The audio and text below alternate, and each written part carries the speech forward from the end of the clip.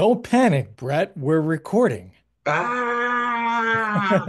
Not like I can't just edit some stuff out if we need to, but we're rolling. The cameras are on, the audio's rolling, recording away. Good morning, Tom. How are you? Really good, full, because we had Thanksgiving Yes. yesterday. I don't know when you're listening to this, but we just had it yesterday, and so we are a little bit overloaded, a little sluggish, but we're pulling through. Right. Well, happy Thanksgiving. It was a nice time for all. Good time. It's an eating holiday, eating and football holiday. Yeah. As you, people that listen to this podcast consistently know, I'm a Bears fan, so we're just going to put the exclamation point on the end of that sentence right there, and we're not talking anything Bears today. So, next subject, unfortunately, the Dolphins lost to Green Bay, but nice football and eating holiday. Yeah. So we enjoyed. Yeah, I am grateful for you. I am grateful for you, Tom. Thank you. And we are grateful that there are people listening to us and potentially getting some help. So we're grateful to Absolutely. our listeners.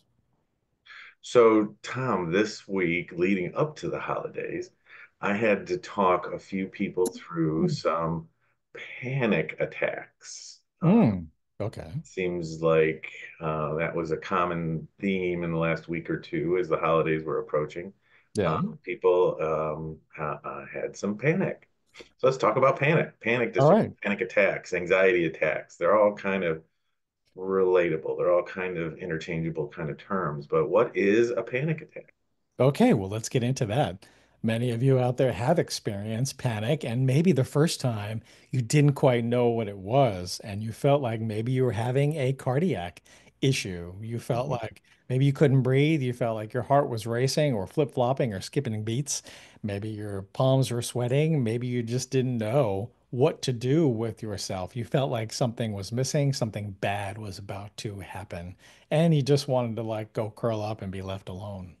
Yeah, it's that, and that what is really common is that impending sense of doom, like something really bad is happening, and I just can't put my fingers on it. The first time it happens for people, it really mimics a heart attack or a cardiac event.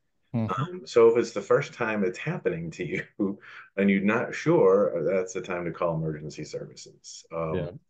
But if you've had them before and they come again, at least it's you're reassured it's probably not a cardiac event. It's just panic. So what is panic? Well, panic is just a high level of anxiety, right? So what we say is panic attack is a physical manifestation of anxiety. So it's anxiety that's reached the level that your brain can't hold it anymore, and it comes out physically. So Yes. it's a physical manifestation of anxiety. And it, like we said, different things for different people. Sweaty, diaphoretic, your heart's racing, it feels like there's a band on your chest. You could have some numbness. It's hard to breathe. You get tunnel vision, like you lose your peripheral vision and you just can see straight. Mhm. Lots of different things. And it's scary, scary as heck. Absolutely. And some people get to the level where they actually like faint Mhm. because it's too much, it's too overwhelming, and the body goes into a state of shock and not sure what to do with itself. And you need to get some medical attention during that time, especially if it's the first time, because better safe than sorry. Oftentimes, if you do go to the ER and they run some tests and they check your, check your levels, check your vitals and whatnot, maybe they can administer some medication to kind of help ameliorate those symptoms. Mhm. So, and it happens. And sometimes people have had one panic attack and then they never come back. Sometimes people, they come right out of the blue when they least expect it. Some Mhm. people, it can be predictable. In certain situations, there's some warning signs. When their anxiety gets heightened, it can lead into panic. So it's different for different people. I know that's not helpful. Some people like, I don't know, I was fine. Everything was great. And then all of a sudden I'm, in panic. Unfortunately, I've had several people that it happens while they're driving. Um, Mhm. that can be scary. Absolutely. Yeah. So I had one guy I worked with, and it happened only when he was driving on the interstate, which is the worst place. Mhm. Yeah. So he avoided the interstate for some time. So the long-term solution to panic is obviously getting in touch with a professional to figure out the base cause of anxiety and what that's related to, so you can help resolve some of that anxiety that's leading to panic. I mean, that's the long-term solution. Mhm. But there are lots of short-term solutions as well. Yeah. And what I encourage people to do is, if you've had a panic attack, I mean, there's some basic things that you can do, some tried and tested ways that you can work yourself through a panic attack. Um, Breathing is like the biggest one. So it's just focus on your breathing, breathing in sequence, box breathing, focus on inhale, hold it for a few seconds, and exhale. And what is happening in your brain when we say it's a physical manifestation is, and younger people aren't going to get this reference, but it's like a skipping a record, right? The needle gets stuck on the record. Hmm. Some people, most people are like, what does that mean? Anyway, so Correct. we call it a negative feedback loop. So your brain gets stuck into, oh my gosh, I screwed up this project at work, and then I'm going to get fired, and then I'm going to lose my house, and I'm going to get evicted, and my spouse is going to leave me, and then, oh my God, my life is over. And it just goes in this negative loop. And the more A you think slippery about it, slope. yeah, the more you think about it, it just goes circular, and then it leads to panic. Well, the way out of it in the short term is skipping those thoughts, right? Getting out of your head, distracting yourself to get out of that negative feedback loop and focus on anything, being in the present, focus on breathing, focus on, just slowing your physiological down, slowing your heart rate, slowing your breath, slowing Hmm. your breathing down, and not thinking about what has caused panic, what's causing the panic. Hmm. Tom, what are some of the tried and true ways that you have taught people? So if we can stimulate the vagus nerve re response or soothing that, that has been helpful. So I mean, you could take your palm, and you probably can't see it because of my camera, and just hold right in the center of your chest. And just breathe and focus on the warmth from your hand being on your chest. And this is helpful for mindfulness as well, or being in the present moment, and just focus on what your fingertips feel like against your chest, what the palm feels like, the temperature of your palm, and just focus on your breathing. You can even turn your head to the side and just hold it for a couple of breaths. And then at some point, maybe it takes 30 seconds, maybe it takes 2 minutes. You'll have this like heavy sigh relief moment. And when that happens, turn your head to the other side and just hold that. Keep your hand right on your chest. Just do that deep breathing. Just focus on the breath moving in and out. You'll have that audible sigh, that heavy sigh, that just relaxation feeling, and then come back to center and just keep focusing on your breathing. This helps put you in the moment and can help stimulate that vagus nerve kind of response. Also, when it comes to the panic, like you said, it's that heightened state of anxiety. So if we can manage the anxiety before it reaches that level, that can be really helpful. Once again, as we've said many times, and a good reminder, anxiety always lives in the future. It's when we start to go down that slippery slope, we start to have an emotional reaction to things that we don't want to have happen, or because we're worried that things we want to have happen are not going to happen. And so it's important to get back into the present moment and not have the emotional reaction to things that haven't occurred. Back to, your mom, why suffer more than once Mm, regarding that thing. That can be challenging to do at times. So we try to manage those anxieties or those anxious thoughts regarding, and then the feelings that coincide with them, so that it doesn't reach that place of panic. Another technique that is helpful for some, not helpful for all, is to sit with those thoughts, because when we try to avoid things, sometimes it becomes, well, don't think about a purple elephant, then that's all you can think about. And you're trying to avoid it, you're trying to distract yourself. And most of the time, the distractions can be helpful, but there are times when that impending doom, because there's a situation that you're dealing with that is not going to be resolved quickly, and it's going to take time and resources, and there's a lot of things that are out of your control. We can sit with those thoughts find a quiet place where there isn't any distractions and allow those thoughts to be there. And for some, this can become a desensitization. So I've had those thoughts again and again, and I'm thinking about it and I'm worrying about it. And instead of having the emotional reaction, put your brain to work on the tasks that you would need to do in order to deal with whatever that situation is. Okay, come up with a plan.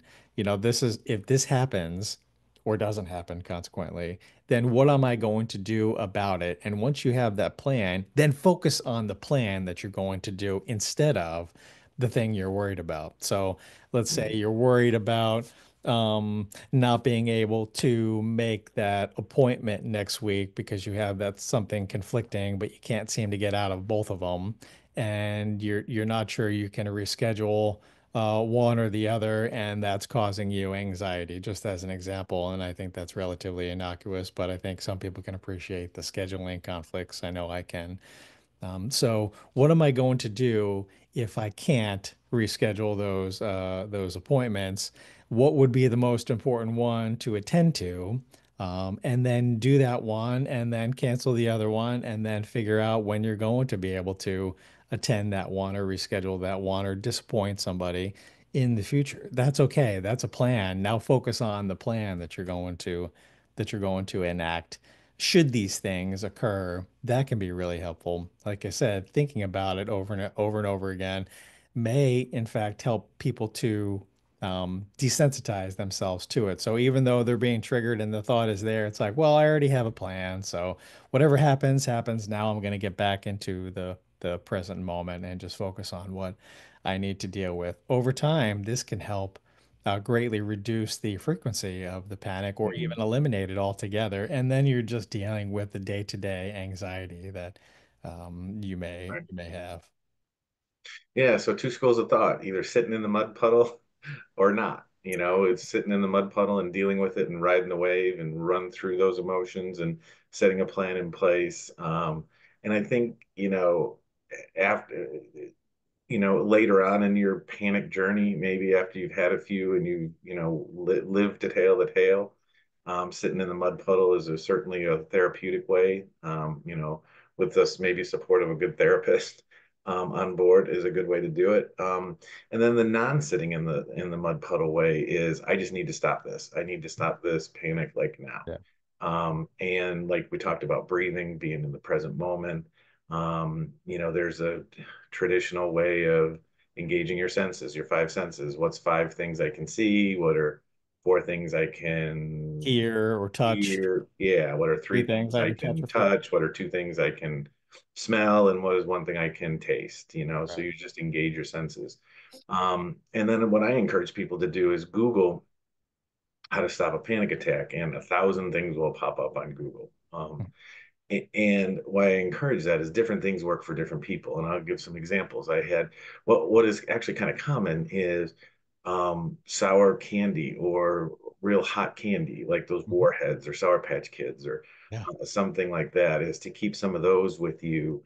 Just the sensation of having that real sour or hot, spicy taste in your mouth, it can be enough to stop. That Hmm. works for many people. I had a woman that was a newer executive, and she would have panic attacks during big meetings. And it was really, because she was like, I can't have a panic attack during this meeting. I'm really trying to impress these people. And then, of course, just that thought would kick her off into having a panic attack. So she kept a Yeti full of ice with her. And when she felt it coming on, she would pull ice out and just push it to the roof of her mouth. And that was enough of a tactile sensation to help relieve the panic. So different things work for different people. Figure out what works for you. The whole goal is to get through in the short term, but then the ultimate goal is to get through in the long term to help avoid these things in the long. Yeah. Writing about it, journaling about it. And I know as therapists, we always prompt journaling in some respect or writing letters to yourself or to the person that have harmed you, things like that. These can be great therapeutic techniques. A lot of people poo-poo the journaling because it seems, like just an extra thing that I have to do now, and I can't bring myself to do it. And what's the point? Well, here's the point with regarding panic.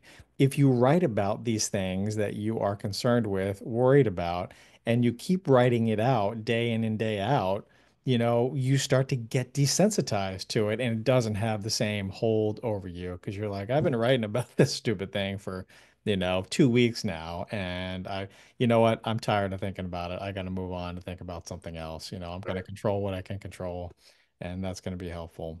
Also, we've probably shared this before. DBT has a great, they have a lot of acronyms. One of the acronyms to use regarding distress tolerance is the TIP method, TIPP, and that stands for temperature, intense exercise, progressive muscle relaxation, and paced breathing. And those four things can be incredibly helpful when you have a panic attack that is emerging or you're currently in one, or just if you have a level of anxiety that's heightened and it's impacting your ability to function. So, temperature, changing your temperature. If you are cold, go get warm or hot. If you're hot, then go get cold. Maybe a cold shower, an ice bath, or just splashing cold water on your face.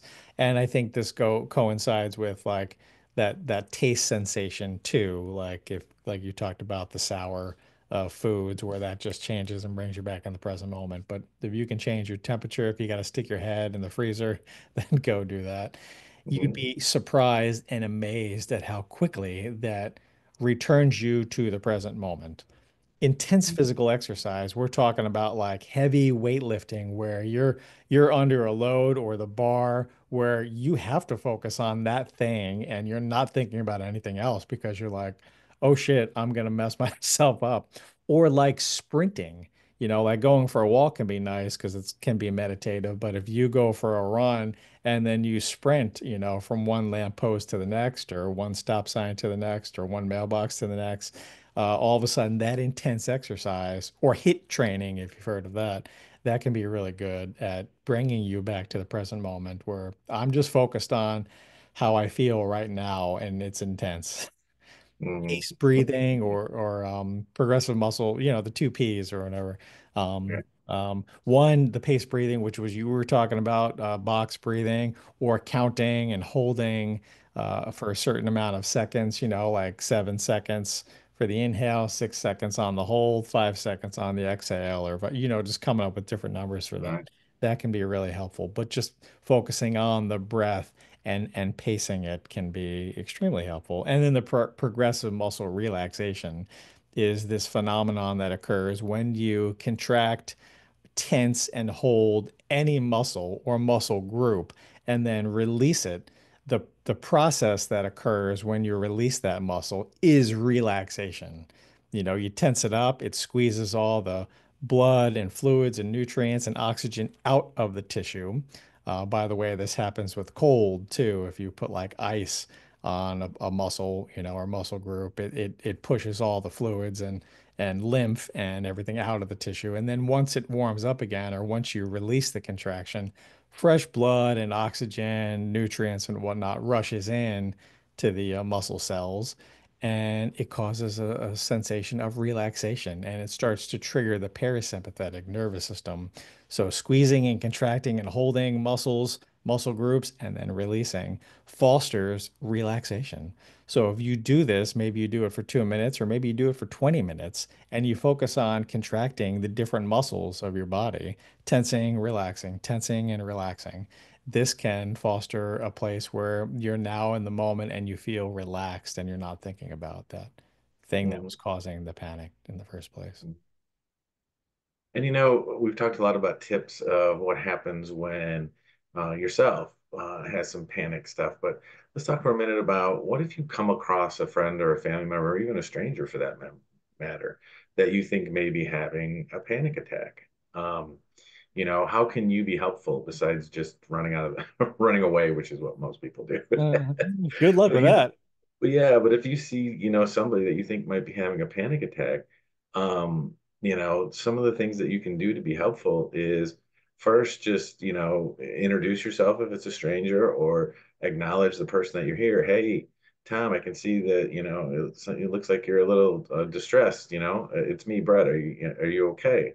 And then Tom will do what Tom does and just say, it looks like you might have a panic. Has this happened before? That's a really important question. Hmm. Because if this hasn't happened before, it could be like we talked about earlier, in a cardiac event. So it might be a different response. But if they say, yes, this has happened before, then it's probably panic, right? And so just, is there anything I can do for you? Is there anything I can help with? Don't bombard them with questions. Keep back, don't crowd people. They need their space. When people are in distress, their bubble gets bigger. Hmm. But is there anything I can do to be helpful? Can I get you some water? Would you like me to breathe with you? Yeah. Pick one of those. Don't bombard people with questions, but Yeah. be helpful, be calm, because they're going to be reading your face for what they should be doing. So, what we call that, being a duck. You're calm on top of the water, and underneath you're paddling like hell. Yeah. Yeah. So, like some things that might be helpful if you see somebody.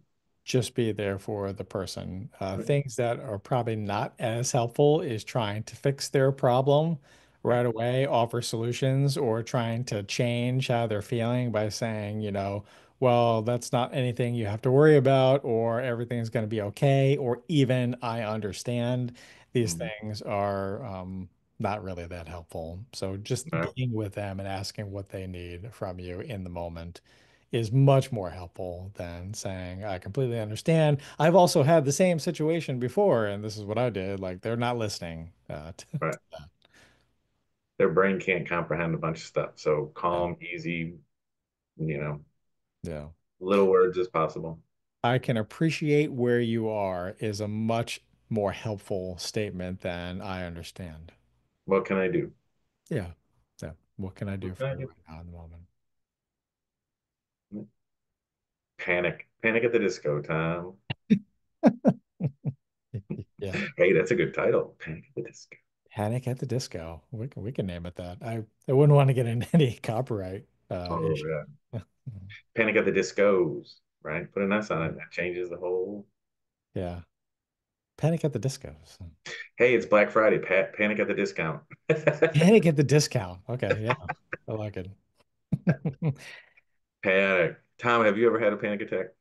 Yes, I have. And interestingly enough, it was an unconscious thing because I didn't know what I was worried about. But in the moment, I was stressed, I was overwhelmed, I was trying to do too much, which is categorically not a surprise for me. That's just end up I end up living my life that way. But when you feel stressed and you feel overwhelmed and you don't really have a thought per se, or you've got millions of them just bouncing around.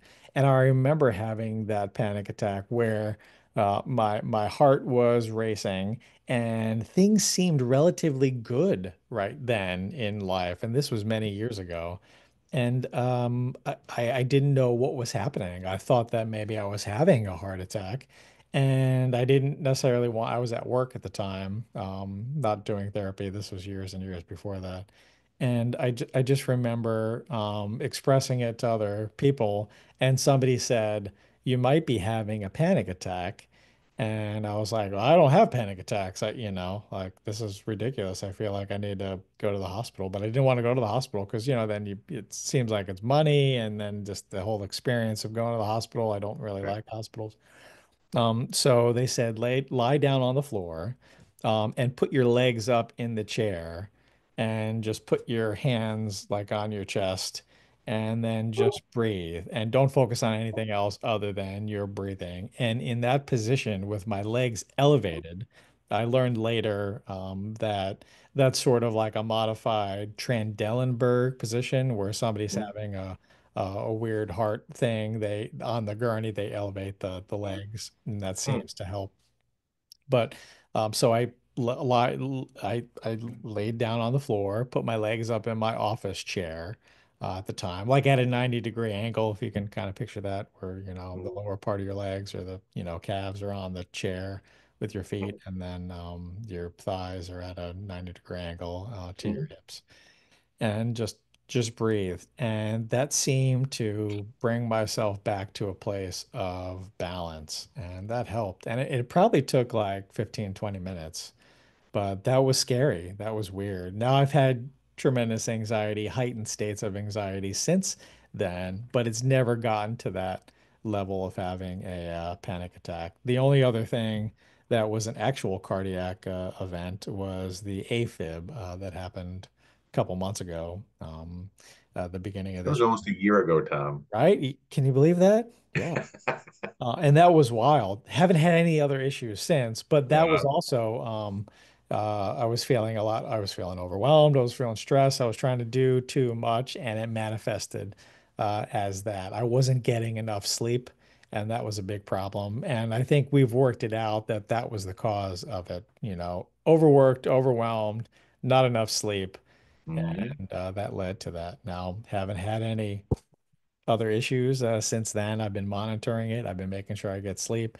I've been de-stressing and not taking on as much as I had been, which has been a challenge for me, but it's felt good now, and it's become the norm. And so yeah, haven't had any other issues with panic since. So those two instances, and it sucked. It was crazy, and I don't recommend having them. But to I manage the remember I anxiety, remember that morning, Tom. right? And I, we were talking, I asked you a few questions and you looked at me and I'm like, I'm going to tell you something you absolutely don't want to hear right now.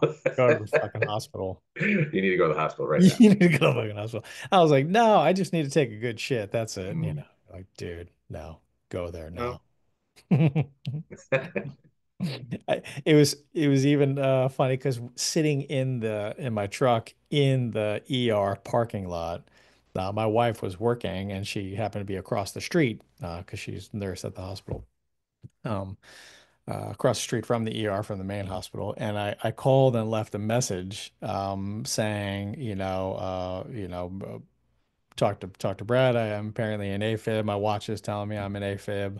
I really don't know what that that means, but I'm going into the ER. It's probably nothing, but I'm just gonna be better safe than sorry. Like I even left that pleasant message, or what I thought was a pleasant message, on the phone. And of course, she was like, "What the fuck?" And she uh, But but yeah, even up to that moment, I was like, everything's all right. I'm just gonna get myself checked out.